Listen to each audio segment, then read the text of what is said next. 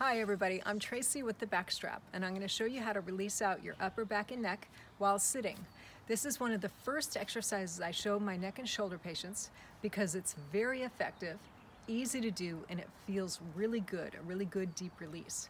So what you're going to do is take your BackStrap and the blue physio ball and place the ball in the second pocket.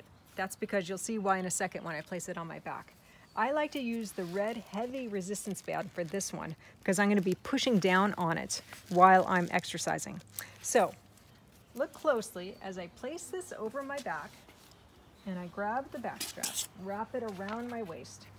Okay, then I take my left hand on the same side that I have the ball and I've got that hooked in.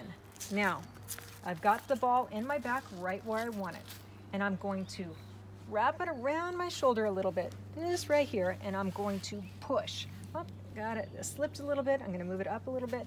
Now I'm gonna go push and push. It's like I'm punching the ground. Every time I punch down, that's even better. Every time I punch down, I'm rounding my rib cage. As my rib cage pushes back, it's pushing into the physio ball and the ball is pushing harder into me.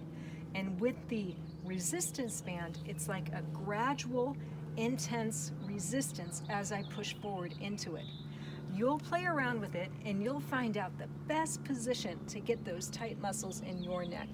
And then I'm gonna just move it up a little bit and come down again. This feels really good. And move up and come down a little bit. And come up and go down a little bit. Everything just rounding out my upper back really intensifies and gets that good release. And just hold for a moment. And at the same time, maybe I'm tired of pushing and I want to continue the release. I simply lean back into the chair. The ball is hitting me in the exact spot. I'm going to take a little break from pushing and I can lean back into the chair and get more of a release. And then I can lean back and lean forward while pressing into the ball at the same time to continue releasing out those muscles. I'm gonna shift it up a little bit and hold it. There we go. And back and up. Really releasing out my upper back and neck.